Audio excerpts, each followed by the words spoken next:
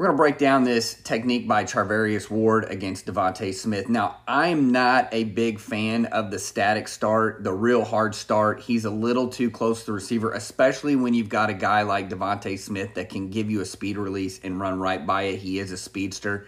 So what we're going to look here is at the very beginning.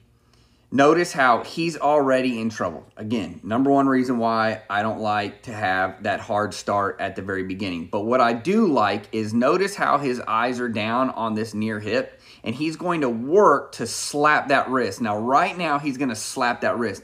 I teach my DBs, that's a great way to then get in control. I'm going to slap that wrist as I go. Now, you can see a smaller receiver like DeVonta Smith that holds him up just a little bit. Now he can get his eyes back because he's in the low hip.